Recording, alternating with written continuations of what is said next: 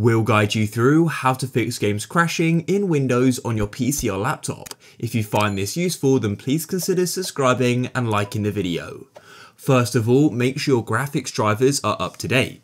So to go and do that, it will vary depending upon what you use. For me, I use NVIDIA, so I'll go and open up GeForce Experience, and I'll then go to the top left and click on drivers, and then go to the top right and click on check for updates. It'll then go and find available updates, and I can go and do them. After you've done that, now go and clean your disk. So at the bottom, click on search and type in disk cleanup, like so.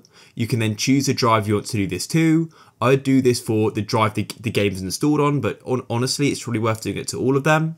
And then all you want to do is go and run through this. You can choose what you want to go and delete, and then you can click OK. Next, we can go and put our computer into performance mode. To go and do that, come to the bottom again and go and type in System, and you can then go to System on your control panel. Click on Advanced System Settings at the bottom here. This will open up System Properties, and then you want to go and click on Advanced and then go into Performance and click on Settings. And what you want to do is apply this Windows adjust for best performance and then go and click apply. Next, make sure your system is up to date. So click on the Windows icon at the bottom, go and click on settings, come over to the left and scroll down to Windows Updates. And then what you should do is if there's any available updates, go and do them. And last of all, restart your computer. Click on the Windows icon at the bottom, click on the power button and click on restart. And make sure you do any updates as I said, and hopefully your problem will be fixed.